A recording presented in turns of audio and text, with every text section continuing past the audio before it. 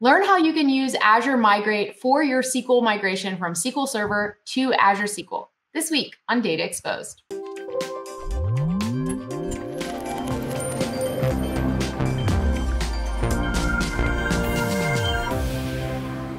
Hi, I'm Anna Hoffman, and welcome to this episode of Data Exposed. Today, I'm joined by Ajit. Ajit, welcome to the show. Ajit is a program manager on the SQL team focused on migrations. Thanks so much for joining us today. Hello, Anna. Thank you for having me over. Yeah, it's great to have you on the show. Today, we're talking about migrations, and a big thing that comes up from a lot of our customers is like, hey, I have a really large SQL Server install base. How do I even approach a cloud migration? Now, Ajit, from your experience, like, what are some things we can do to help customers with this? Great question, Anna. This is true. A lot of customers have actually asked us this question.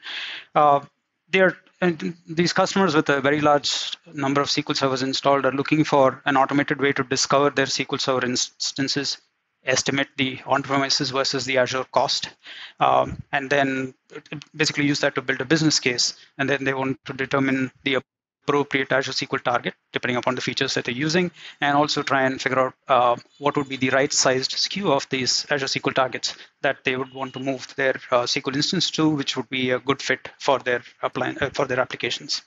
To this end, we offer Azure Migrate as our at-scale agentless SQL Server Discovery and Assessment solution.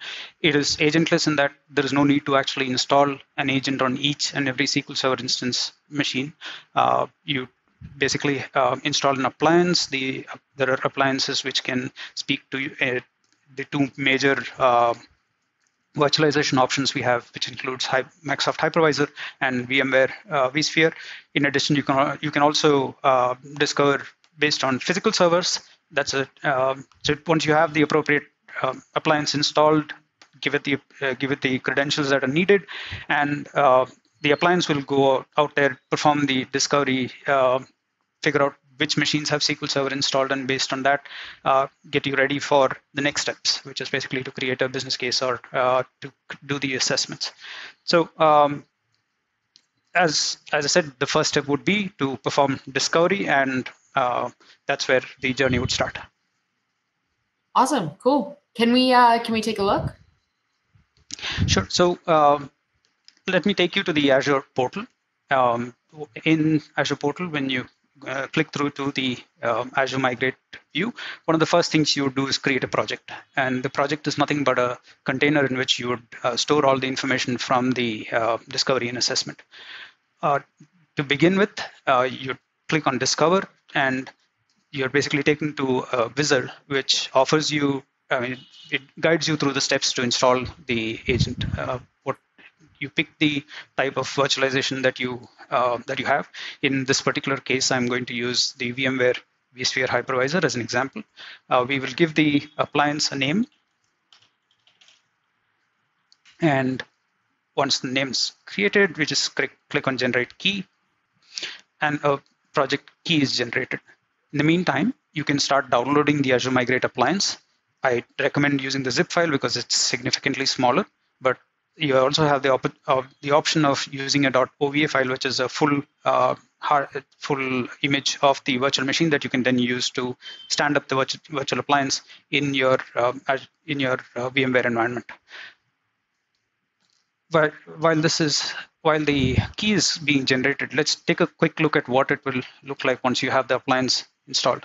So once the appliance is downloaded, you get a PowerShell file that installs the Azure Migrate appliance. And the end of the appliance installation, you get this configuration manager that opens up. We check connectivity to Azure and ensure that the time is in sync, and then the appliance is updated. Once the latest updates are available, the first step would be to register your appliance with the Azure Migrate project. To this end, you can use the key that is generated from this. It looks like this is a bit slow. So the key is nothing but a long text that is created. We can then copy this key, take this over to the Azure Migrate appliance, provide the key here and click on verify. As you can see, in this case, I've already verified this. It takes a little bit of time, so I was doing this in the interest of keeping to the time. After this, what you need to do is log in to your Azure account to proceed. The login procedure is very similar to how you'd authenticate yourself to Azure PowerShell, in that a device code is provided to you. You authenticate using that, and the appliance is now connected to your Azure account. So this is with regard to making sure your appliance is connected to Azure Migrate, at which point you would provide credentials that will allow your appliance to go out and discover all the servers that are running on this vSphere, and also to look inside those machines to try and figure out what software is installed and if SQL is installed, to discover more details of what is within that. So you start by providing credentials that will allow you to log in to the vCenter. After provide the coordinates of the vCenter server itself and associate the credential that you created above. Once you've done this, the next step is to provide credentials for logging into SQL, Windows credentials for being able to connect to the operating system itself. If there are SQL accounts that you use, basically SQL Server authentication, you can provide the username and password for those. And similarly, if there are Linux machines, you can provide credentials for this Linux machines as well.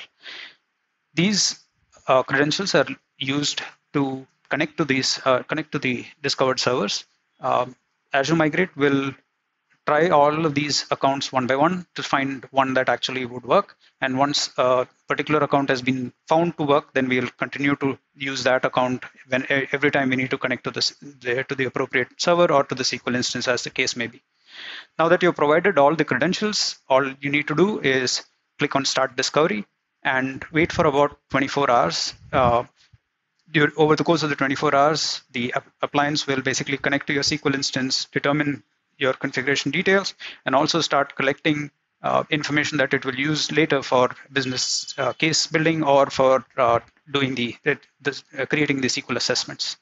Awesome. That's great, Ajit. Thanks for showing us that. Okay, so now that we're feeling a little bit more confident that we can have a tool we can use to assess at scale or kind of migrate at scale, how do we go about building a business case to present to our team or leadership that we're going to migrate? Great question, Anna. And this Azure Migrate provides the option to actually build a business case. It's a simple method where once you go in there are just a few data points that you need to provide to get started. Provide a name for your business case, target location. This is basically the location to which you propose moving your resources to in Azure. You can also provide appropriate discount settings and then hit business case. Let me take you to one that I've already created so that it's easier to follow through. This is what a completed business case would look like to you. You can find out what your savings are going to be.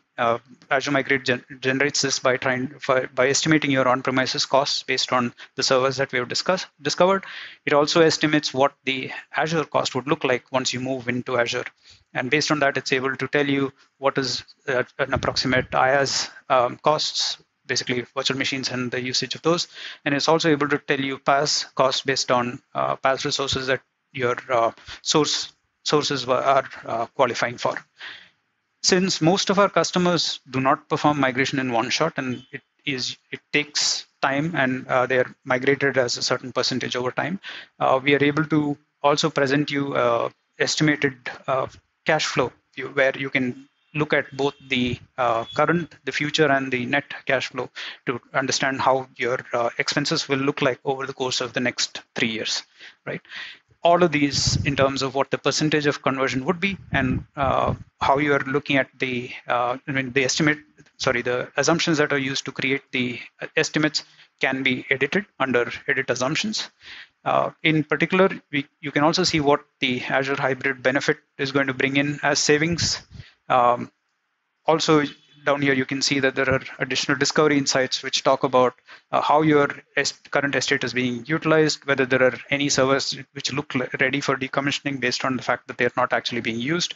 And if there are any that we are unable to return appropriate information for, you will see that they're marked as unknown, and you can go back, look at your discovery to make sure that those servers are accessible for us to perform, to obtain appropriate details, and then fill this out. Once you have all this information ready, you're in a better place to be able to talk to your stakeholders and take a more informed, data-driven decision to move to Azure Migrate. So to move to Azure. Awesome. That's great. Okay, so we now have some confidence that we can migrate at scale with Azure Migrate. We have a business case using this new capability that you just showed us. The next thing to do would be to figure out how to assess and migrate all of these instances, right? Can you give us a little click into how that works? Great. So once you have this,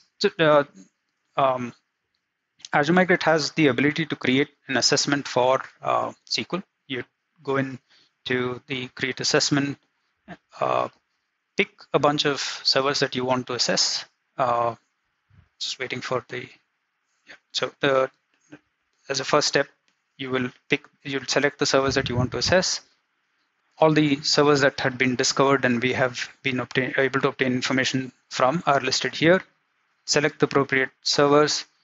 If you want to create a new group, you can give it a name here.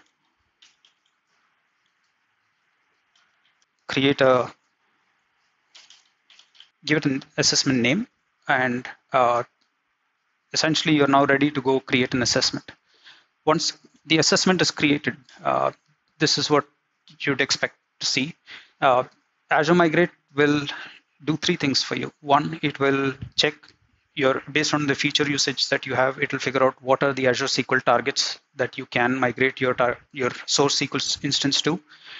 It will check the appropriate, it'll give you a right-sized SKU recommendation. It will give you a sizing recommendation for the target that you're choosing.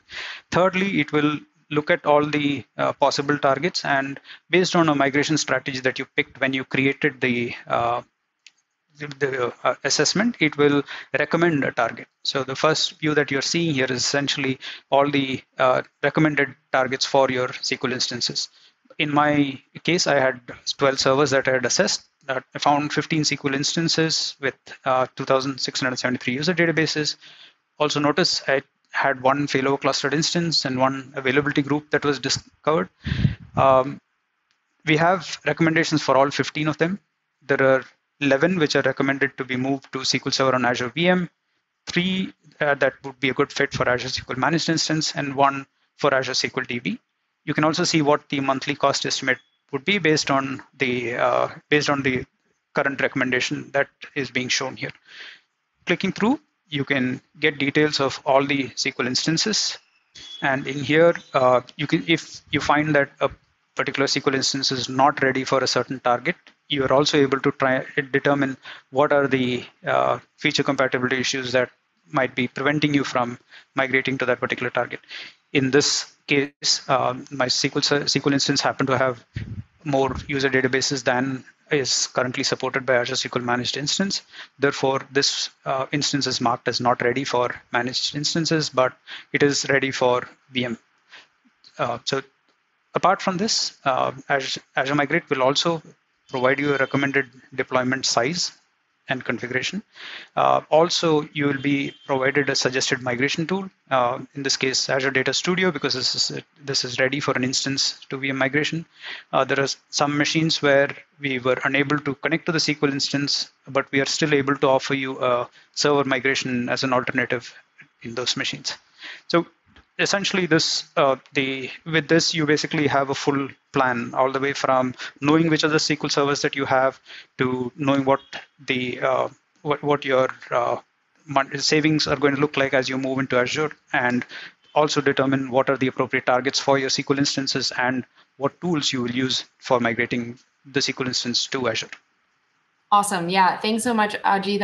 I've learned a lot. What's been really cool is that we're really at a place where Azure Migrate becomes your one-stop shop for everything related to your SQL migration. So it's great to see that. It's great that you just showed us all the demos with all these great examples. To our viewers, we'll put some links in the description for you to learn more. If you like this episode, go ahead, give it a like, leave us a comment, and let us know where you're migrating to. And we hope to see you next time on Data Exposed.